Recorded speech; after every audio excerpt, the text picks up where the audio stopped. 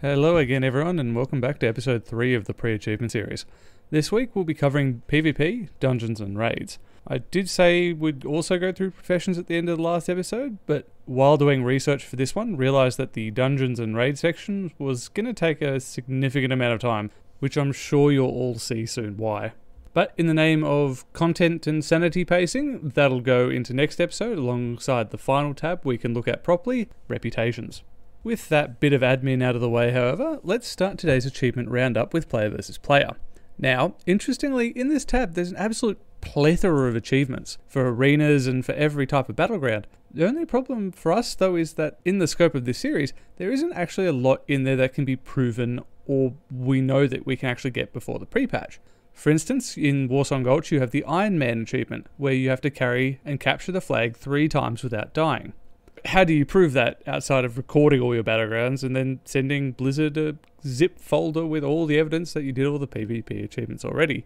So, on the assumption you're not crazy, the first achievement we know you can track is an honourable kill. This is a nice tiered achievement which starts with only getting 1 kill and then rapidly ramps up to 100, 500, 1000, 5000 and basically doubling after that all the way up to 50,000 and beyond. Thankfully, you can track your progress here by just the PvP tab, with the lifetime honourable kills at the top being your marker. No real advice here, just do some BGs every BG weekend and you'll make solid progress here. Next is the Gurubashi Arena Master and Grandmaster. The former, you need to loot the Gurubashi Arena chest once, and for the latter, you need to do it again another 11 times, or 12 total for the Arena Grandmaster trinket. It'll be the trinket that's the proof you've done this, and should be relatively easy to try and do in TBC, as most people there would be for twinking. So grab a mate, head down, grab a couple of spawns. They start at midnight each day and then continue every 3 hours. So the next one would be 3 AM, 6 AM and so on and so forth. Beyond this, there is the PvP mount achievement, which requires you to simply get one of the mounts from the PvP vendor. This will cost you the 30 Warsong Gulch, 30 Arathi and 30 Althric Valley marks, so you just do some BGs for it. Although, speaking of mounts, another achievement is purely around getting your Althric Valley faction mount, so your Frostwolf Hower or your Stormpike Ram. And then lastly, to cover the PvP tab, it's the rep achievements. You get one from each the Althric Valley, Arathi Basin and Warsong Gulch reps, and then a separate meta achievement for getting all 3. This meta achievement does also give you the title Conqueror, which is pretty badass. But yeah, that's literally all the PvP achievements that you can do and prove you've done in Classic. Despite there being a long list for everything, that's all you can do. I'll make sure to further note as proof of concept for all the arena nuts that all the achievements themselves are for level 80 stuff. I'm pretty sure you'd get feats of strengths for getting highly ranked in TBC. So no achievement points, but something really cool when someone inspects you and goes, damn, you know how to PvP. So now we get onto the dungeons and raids section, where I'll be doing something a little more in-depth than just point a finger at all the dungeons in Classic and TBC and say, do them. Mainly because just completing them isn't enough. No, you need proof of your triumphs. And the easiest way I mentioned before was just to have a piece of loot on you from the end boss. But with 32 bosses in Classic and 41 in TBC between normal and heroics, it's hard to justify having 73 bank slots dedicated to just random pieces of loot. So then, what do you do? Well, the other way is through quests. So we'll go through from the first dungeon at level 8 all the way to the biggest level 70 raids and let you know if it's possible to save a bank slot on the achievement. And so we start with Ragefire Chasm, where you have to kill Taragaman the Hungerer, and the Horde have the Slaying the Beast quest from Neru Fireblade just outside the instance, but obviously the Alliance don't have a quest to go and kill him. To make up for that, in the Dead Mines you have to kill Van Cleef, and the Alliance can either use the unsent letter from Edwin himself, or the end of the Defias Brotherhood chain. In the Wailing Caverns, you have to kill Mutinous, and the Glowing Shard quest that drops off of him for both factions will provide the evidence you need for that kill. Then on to the Shadowfang Keep, where Aragal must die, which, coincidentally, is the quest name started by Dalinar Dawnweaver in the Sepulchre for the Horde. The Alliance need to get some gear off of him. And to travel back across the world, in the Blackfathom Depths, Akamai doesn't actually have any quest associated with him for either faction. In the Stormweed Stockade, you have to defeat Basil Thread. He is the namesake of his own kill quest, started from the unsent letter from Edwin Van Cleef. This means it's alliance only, and Horde pretty much can't do this achievement because he doesn't drop anything unique, which is surprisingly lame. Now in Nomagarn, you have to kill Mechaneer Thermoplug, and both factions have a quest to kill him. The Alliance get it from High King Mechatalk himself in Tinkertown, whereas the Horde need to talk to Sovik, the engineering supplies guy in the Valley of Honor, and follow a short and sweet chain to Rig Wars, which will be your proof of kill. And into the Razorfang Crawl, Shalgar Razorflank. The Horde have two options for Shalgar. The first is the quest A Vengeful Fate, which is started by Old Stone Spire in Thunderbluff, or the Unholy Alliance quest, started by a small scroll that you'll find on her body. The Alliance get the quest The Crone of the Cruel, which starts from Lonebrow's journal. You'll find Mr. Lonebrow close to the bottom of the Great Lift, having failed the elevator boss. I'll also make note that this is a clickable near the body, which does have a 3-minute respawn timer, so don't get discouraged if it's not immediately there. You just got a bit unlucky with the timing. Then into the Scarlet Monastery, where you have to kill Bloodmage Thalanos, Arcanist Doan, Herod, Mograine, and Whitemane. 5 in total. And this is actually a really annoying one, as Bloodmage and Doan aren't in either faction's bit of the quest for the monastery. Into the Monastery from Varimathras in Undercity, and In the Name of the Light, which is a chain which starts from a Scarlet Zealot in Nigel's Point in Desolus of all places. Only requires you to kill Houndmaster Loxy, and not Arcanist Doan for reasons, and then more reasonably Herod, Mograine, and Whitemane. So for this achievement's ease, you'll need to complete those quests and then have a trophy from the mages of the graveyard and the library. Now into Alderman, Arcadus, and for this one, both factions are looking for the Shattered Necklace from any of the mobs in and around Alderman. This will send you on a quest chain, which will end requiring you to kill him, and alternatively, and more unpredictably, the platinum discs from the door behind Arcadius should also count, but because it only requires for him to be dead and doesn't directly involve killing him, it's hard to tell. Next, Razorfen Downs, requiring you to kill Aminar the Coldbringer. And the next set of quests, both the Alliance and Horde are bringing something home, with the Alliance quest called Bring the Light from Archbishop Benedictus in Stormwind's Cathedral, and the Horde quest is Bring the End from Andrel Brunel in the inner section of Undercity's Magic Quarter. From there we go to Moradin, which is that huge dungeon, and you'd sort of expect this one to have a kill multiple mobs, but no, you just need Princess Theradras. And for the princess's proof of it kill, both the Alliance and the Horde need to get a quest called Corruption of Earth and Seed. The Alliance get this from Keeper Maradris in Nigel's Point, and the Horde get it from Selendra, south of Shadowprey Village. Zul'Farrak, Chief Uzok Sandscale, has no quest for his life. Quickly then onto the Sunken Temple, where the Shade of Aranicus will drop his own shard, which gives a quest, so nice and easy proving you've killed him.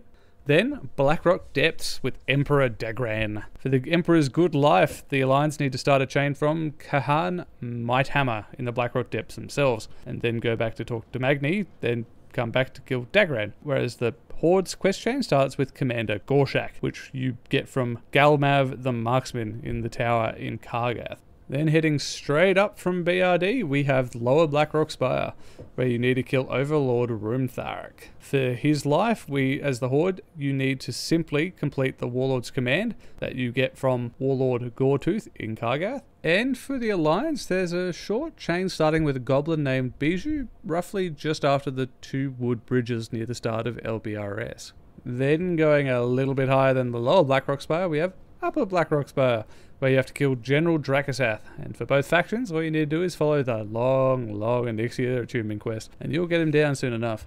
For the King of Diamol achievement, which requires you to kill the last boss and effectively each wing of Diamol, Alzin, Imolthar, and King Gordok, and unfortunately there's no quest to kill either Alzin or Gordok's life directly, although with the same logic as the Platinum Discs, if you were to complete the unfinished Gordok business from Captain Corecrush when you become the King of the Ogres after Gordok's death, that may give you the achievement, but considering you could get that quest in those nice and pre-cleared DMN buff runs, it's unlikely. Thankfully, Imolthar does have a quest called The Madness Within from a Shendralar Ancient in Diamol East itself.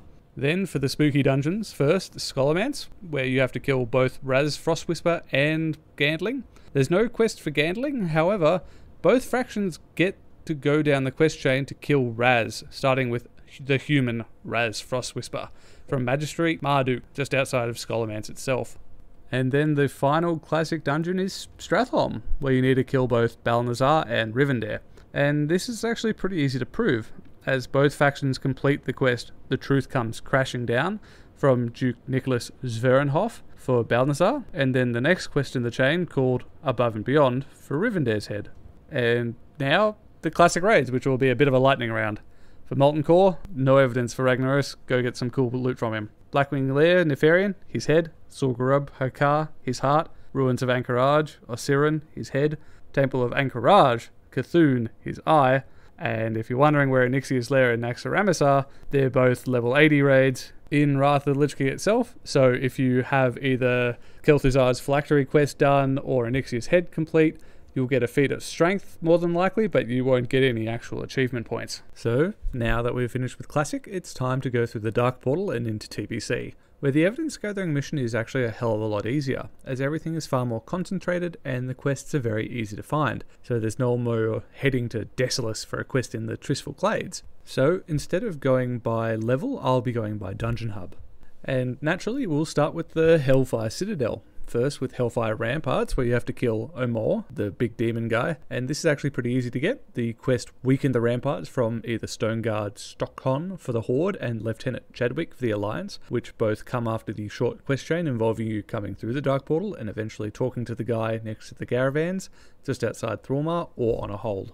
Then onto the Blood Furnace, where you have to kill Celedan at the very bottom. And there's actually no quest to kill this guy. The main quest for both faction in the Blood Furnace is requiring you to get the Fell Orc Blood and the Rod from the Maker. But the Shattered Halls, the final dungeon in Hellfire Citadel, requires you to kill Warchief Kargath, either the Will of the Warchief from Nazgrel for the Horde, or Turning the Tide from Daneth Trollmaiden for the Alliance, both acquirable at level 67 and doesn't require any quest chain prior. Then, to head west into Zangarmarsh, we go to the Coilfang Reservoir. First, with the Slave Pens, you need to kill Quagmarin, and there's no actual quest for his life. In the Underbog, you have the Black Stalker, which requires the quest Stalk the Stalker, which you get from the Sporlings in Sporgar once you've reached neutral with them, through some short quest chains in the southwestern part of Zangarmarsh in the Spawning Glens. And then finally, you have the Steam Vaults, where you have to kill Warlord Calathresh, and you get the quest The Warlord's Hideout from Watcher Jiang, next to the Summoning Stone just outside in the Coilfang Reservoir itself, to have his head. With this done, we go down to Arkandun, with first the Mana Tombs, where you have to kill Nexus Prince Shafar. The quest Undercutting the Competition is literally outside the instance and pretty easy to do. The Orkanai Crypts, where you have to kill Exarch Maladar. Everything All Right will be the quest from Grandfather Aldramus, just outside the instance portal as well. So you can see what I mean by getting quests here is a lot easier. And speaking of, Sethic Halls, requiring you to kill Talon King Iccus. It requires you to do the quest Heriocs Legacy, which is right out front of the instance. And then, not right out front of the instance, in the last Arkandun dungeon, in Shadow Labyrinths, requiring you to kill Murmur. The Into the Heart of the Labyrinth quest requires you to read the Book of Blood in the Shadow Labyrinth itself, once you've killed the third boss. Then to head far north into the floating citadels in the Netherstorm, you have the Mechanar, requiring you to kill Panthalon the Calculator, which requires you to just complete the Architrez key quest chain. The Botanica, requiring you to destroy the Warp Splinter for the same Architrez key quest line. And then once you've completed those steps, you talk to Adal in Shatrath City, who will give you the final quest to kill Arbringer Skiris in the Architrez.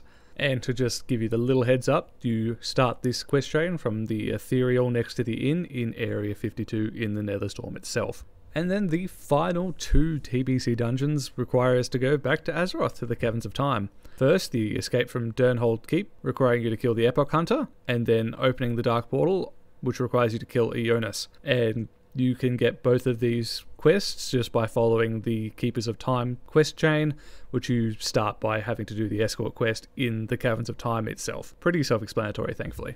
Except one last instance I did almost forget about, because it comes out in Phase 5, is the Magister's Terrace, requiring you to kill Kalthus, which you basically just follow the quest line in the Isle of Quel'Danas, and it'll eventually get you to go and kill him. And the quest chain to unlock the heroic version of Magister's Terrace requires you to kill Kalthus as well.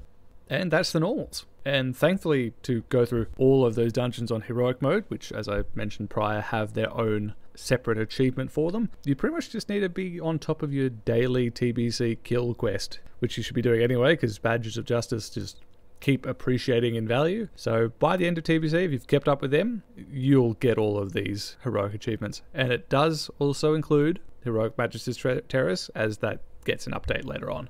And now, onto the TBC raids. And this will be another quick lightning round, because it all is pretty self-explanatory, thankfully. First is Karazhan the Prince, which requires you to just follow the Violet Eye quest chain out front, which you will have to inevitably do for the Nightbane attunement anyway. You have Gruul's Lair, which is required for the SSC attunement quest. Magtheridon's Lair, Magtheridon gives his head. Serpent Shine Cavern, requiring you to kill Lady Varsh, and Tempest Keep, requiring you to kill Kael'thas, are both required for the Battle of Mount Hyjal attunement quest, which you get and can get now in Phase 1 of TBC by a NPC walking around the Caverns of Time. For the Battle of Mount Hyjal, Archimonde, nothing for him. Black Temple, Illidan, the Fall of the Betrayer at the end of the Black Temple attunement quest is for his life. In Zul'Aman, Zul'Jin, Warlord of the Imani, is from a NPC just outside of ZA. And then finally, with the Sunwell Plateau, kill Jaden. There's no quest for him and he doesn't drop anything, so rip. And so that's it. Well done, we've made it to the end. And this is a great amount of achievements that you can get. And hopefully just by doing all of these quests, there aren't actually that many pieces of loot that you're just going to have to hold on to as proof that you've actually completed them. And so thank you all again for joining me for this episode. Next episode will be focusing on professions and reputations, and should be the final big episode in this series. I'll do then a wrap up and give you a conclusion on how many points I think you can actually achieve prior to Wrath of the Lich King. And then, well, I've got a few ideas of what to record and do after that. For now though, thank you again for your time. If you liked what you've seen, please subscribe and like below, and I hope to see you next time. Cheers.